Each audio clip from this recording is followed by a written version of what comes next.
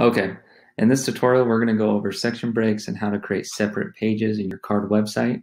So just as a refresher, card is a one-page website. And so when you load, when the website loads, it's loading everything, but it's only showing you different sections. So those act as different pages.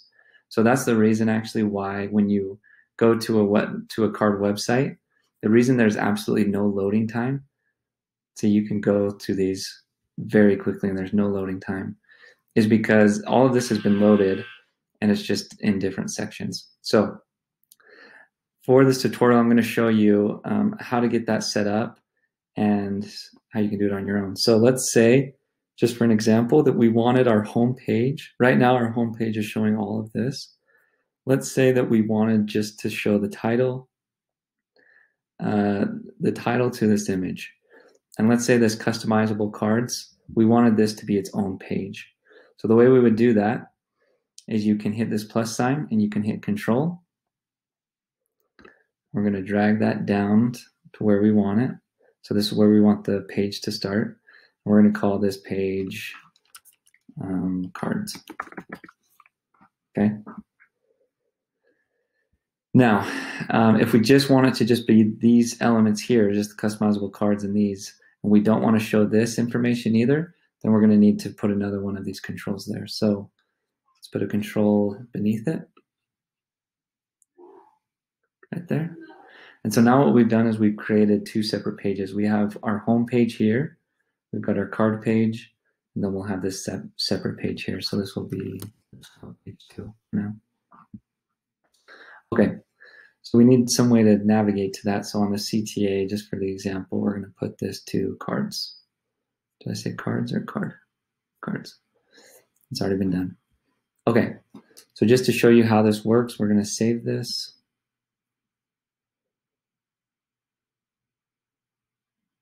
Can view the demo.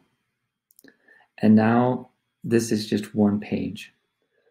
It's got where we cut off. It's showing your footer, your header, and the section. Now, if we wanted to go to cards, there's the cards. Now, let's say that on this customizable cards, we didn't want the header or the footer to show. The footer is this, and I've also included this for people that are running a membership site. You'll know what this is for. But let's say that we didn't want that to show up. All we would need to do is go to that section. So between cards, we don't want to show. Let's say we don't want to show the header or the footer. We want to keep the header, but let's hide the footer.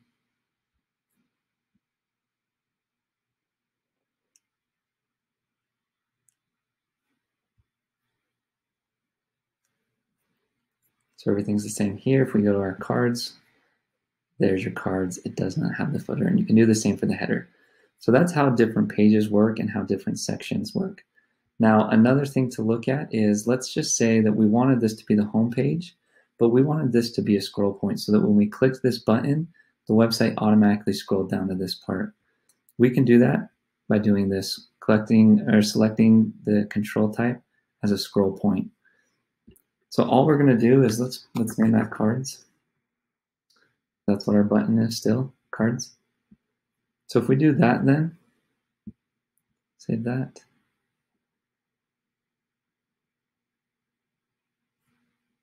Let's do the demo. In that case, the cards are still showing up, but when we click this, it's going to scroll down to our customizable cards. So that's how controls work, and that's how you can set up separate pages on your card account or on your card website.